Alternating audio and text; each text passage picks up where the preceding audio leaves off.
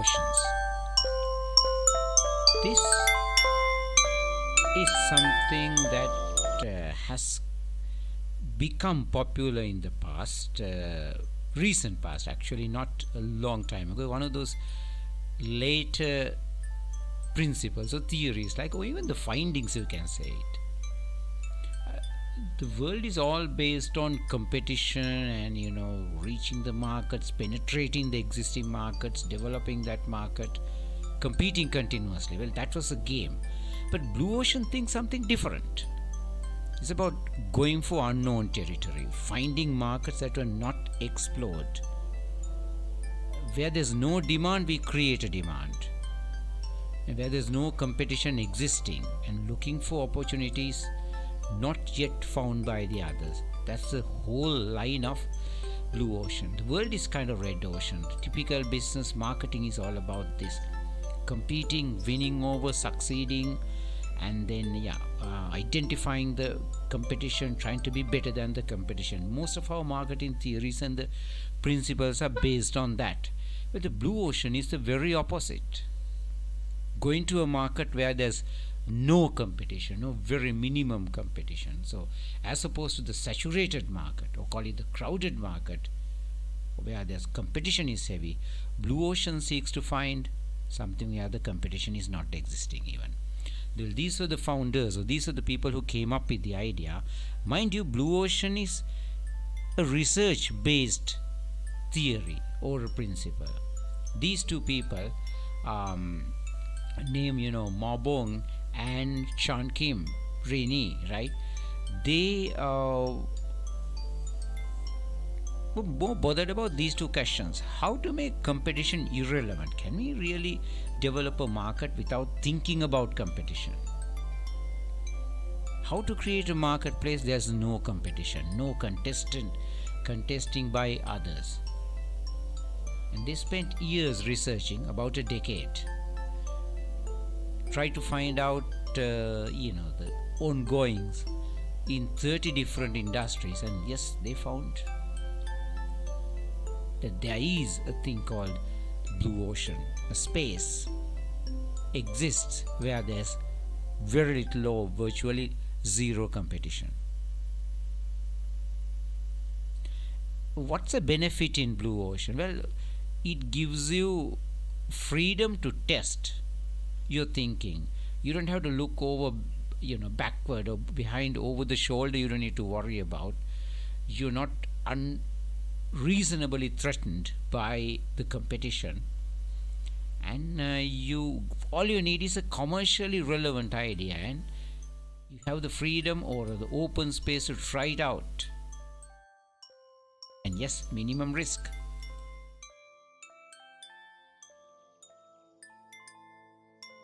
When you do that, yes, these are the things: uncontested terrain, unexplored markets, competition irrelevant, so you can completely focus on what's ahead. That means creating a demand where there's no demand. We'll look at some examples later. Key purpose of Blue Ocean is as value creator. Then the profit, of course. And yes, you need people to make this kind of change. If I give just an example, think of Tesla. A unique auto manufacturer came up with a completely different concept for motor cars. They were not the first electric cars, but they were the first to rely totally on the electric cars. Tesla was the first to go to space commercially. Take something like Facebook Meta, a completely new idea where there was no competition. So whenever there's no competition or very little competition, you are trying to enter a totally new market where there's no one else there but you. That's Blue Ocean. How do you get that value created? How do you create profit out of that? And how are you going to convert the people to believe in this particular plan? It's not an easy thing to move into a completely new territory where there's no one else. Just like, a company moving into a town, or a bank opening a branch in a town where there are no other banks. So you might wonder, right, why aren't the other banks are there? So you may think that, all right, there's no competition, maybe. That's why other banks are not there. So should we go there? That's typical thinking of a business. Businesses love to compete with others because competition is a sign that there's a market existing. When there's no competition, it is a sign that there may not be a market existing. So this is why we see right along the same street, same type of businesses sometimes in town.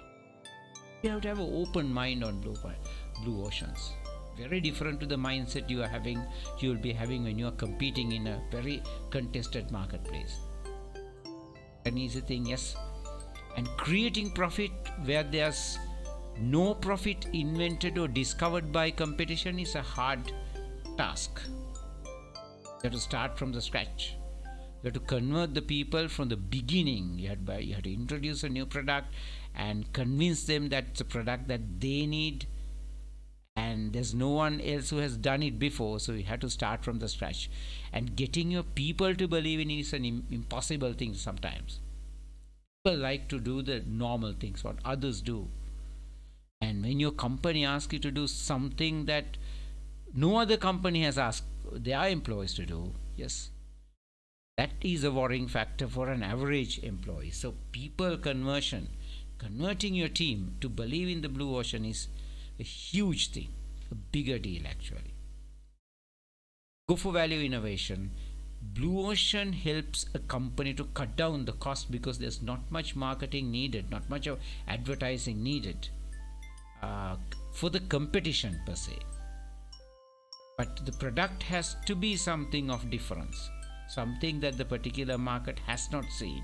And it should be a product that you haven't tried in other places also, for that matter. It should be a new thing.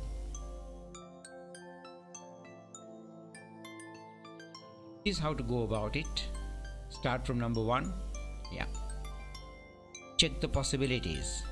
How are you going to get there? Think about it, and yes, the current state after you make the move. So it's a continuing operation. It's not an ending thing. Mind you, you may start something blue ocean, but then other competition may follow you. So you need to stay ahead of the game for a while. So originally you may not be competing when you discover a new market, but once a competition comes, it becomes a red ocean, right? So that's not uncommon. For example, take Malibon was the first biscuit manufacturer in Sri Lanka in a larger measure. They had an open field, definitely blue ocean I think at that time, but then the competition came. Ford Model T was the first mass production motor car in America, but not for too long, others came behind. So the blue ocean today could become the red ocean. So the companies need to go about this, continuously improving the opportunities to stay ahead of the game. But later the competition comes and it's a red ocean, right? That's the thing.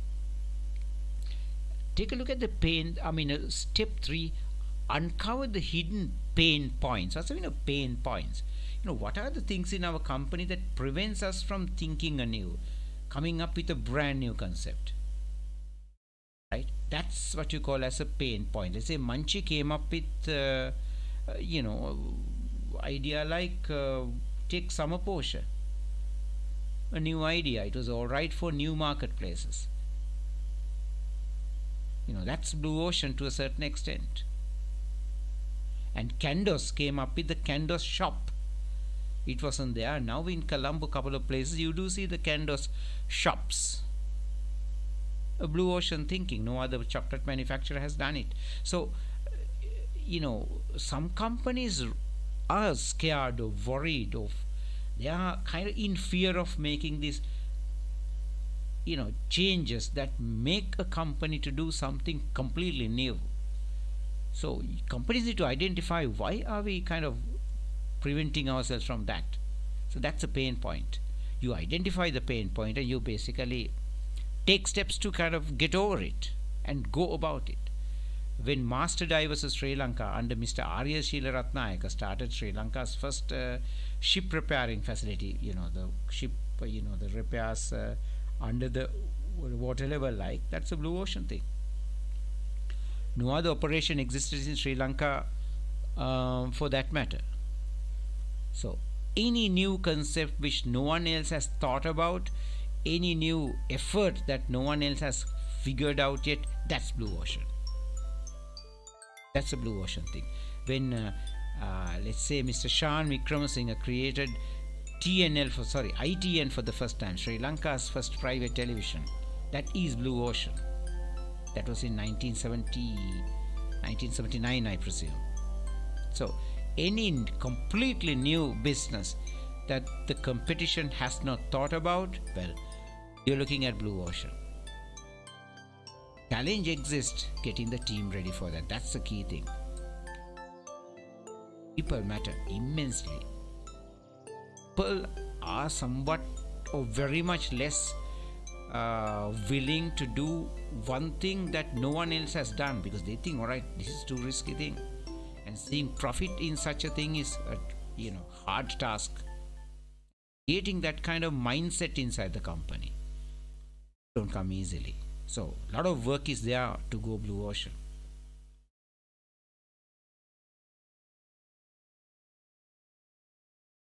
Eliminate, identify the factors that industry thinks that we should be doing.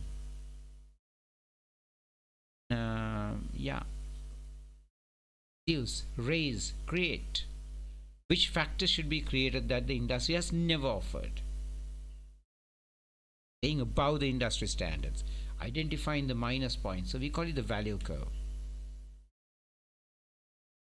Here you can see the steps to be taken.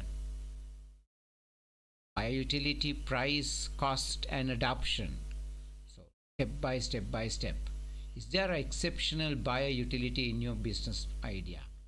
It's just go on, think of the price, think of the cost, and go for it. You find out something good, if you figure out something of value in your operation, you should take the next step of a price for it and identifying a cost, and yes, using that idea into a marketplace work. That's a complete blue ocean concept. Well, what the blue ocean suggests is that any business or every business should look into this opportunity, this territory where you come up with an idea that others haven't figured out, are yet to figure out. No competition, so you will get the chances at the prices. You will get the chance to manage your costs because there's not much of heavy competition element, because you're in a totally new market, and then you will be adapting the idea. You might as well adapt the idea. That's the thing.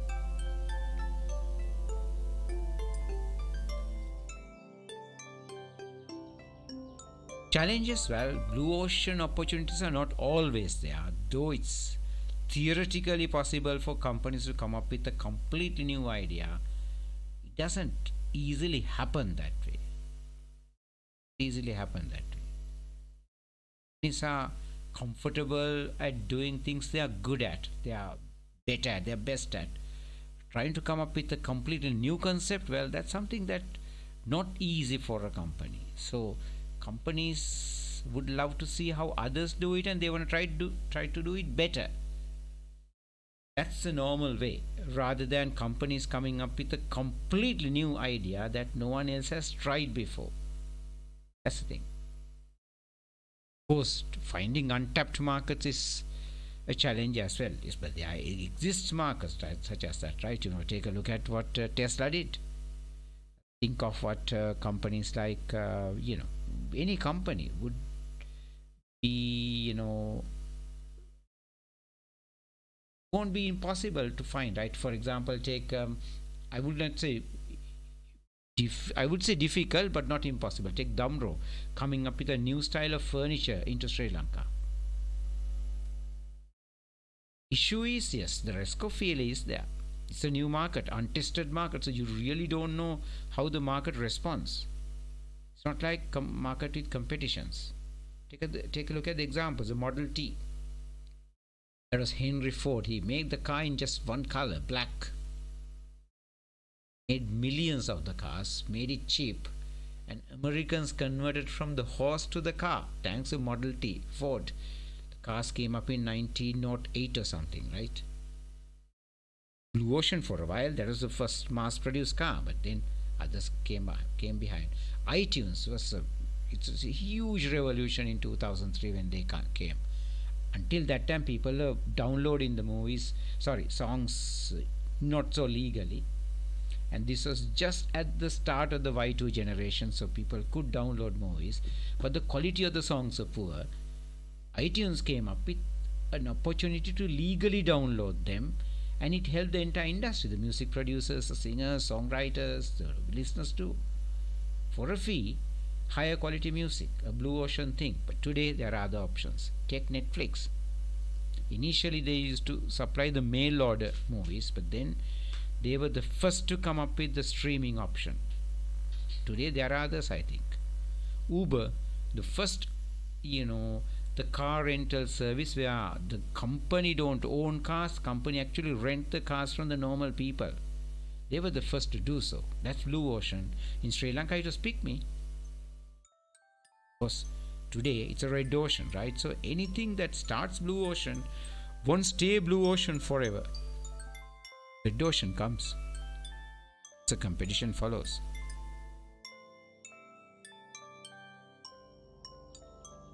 In a marketplace that's fast changing, blue ocean was a thing that has not been really focused for decades in this world. World always believed in the competition game. And world, even the marketers of the past, right, didn't think about, or the philosophers or the marketing policy makers of the past didn't worry about a market where there's no market. Thinking behind blue ocean is that identifying a market where there's no market and reaching a market which is untapped. Catch you in another lesson.